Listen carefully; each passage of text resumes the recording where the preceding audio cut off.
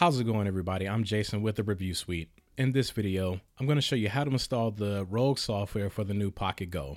I'm also going to show you how to install updates and a few emulators. So the Rogue software is the same software used in the RG350, but it's been modified to support the new Pocket Go.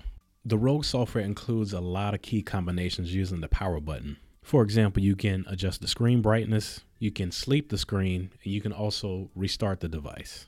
The new Pocket Go comes pre-installed with a 16GB SD card, but I highly recommend that you buy a separate micro SD card for this. We're going to set this up by installing the firmware and emulators on the main SD card and have our ROMs on a separate SD card.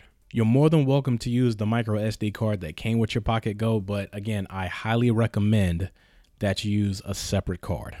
From here, we're going to move over to my computer so we can download the firmware and other required software. Okay, so we're on the PC and I have my micro SD card plugged in, and links to everything we're going to download will be in the description box. Okay, so the first thing we need to get is the firmware. This is the base firmware at 1.0, and you can download it from this GitHub page. Next, you're going to need to download the firmware updates. Now, there are two of them, and I suggest that you do them in sequential order.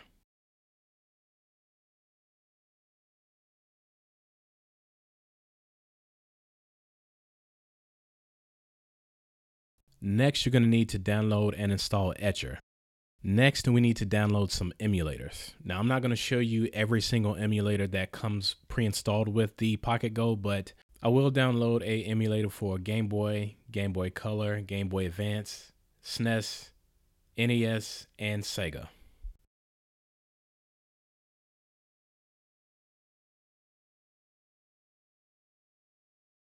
Okay, so to recap, we have the base firmware, we have the updates, we have Etcher to write the software, and we have some OPKs.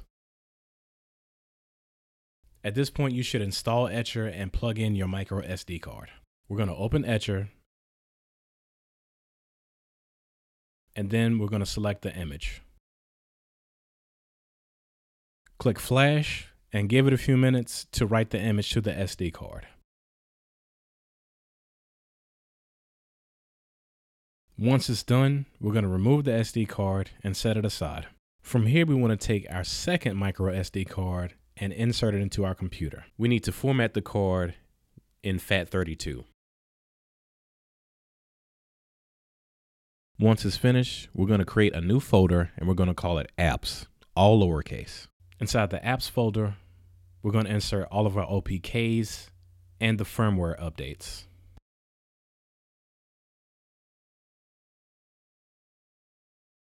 And finally, we're going to move all of our ROMs onto the SD card.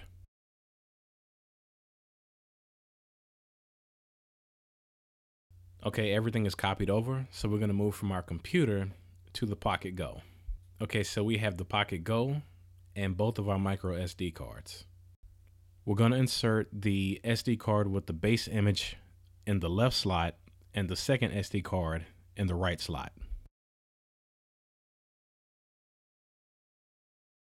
From here, we're going to power on the system. You'll see the splash screen for a few seconds, and then you'll see an install screen. It's going to resize the partition of the SD card and install the firmware. This will take a few minutes depending on the size and speed of your micro SD card. Once it's done, you'll be greeted to the home screen, and you can scroll using the left and right triggers. If you scroll over the emulators, you'll see that PCSX for All is already installed. You should also see all of the emulators stored on your second micro SD card. If you want, you can leave this how it is, but I would suggest that you move all of your emulators onto your main SD card. I'll show you how to move the emulators to the main SD card, but first we're going to install the firmware update. So we're going to move over to Applications, and we're going to scroll down until we find OS Update 1.01. We're going to press A, and then we're going to scroll over to Update and click Start. Once the update is complete, you're going to hit Start again to reboot the system.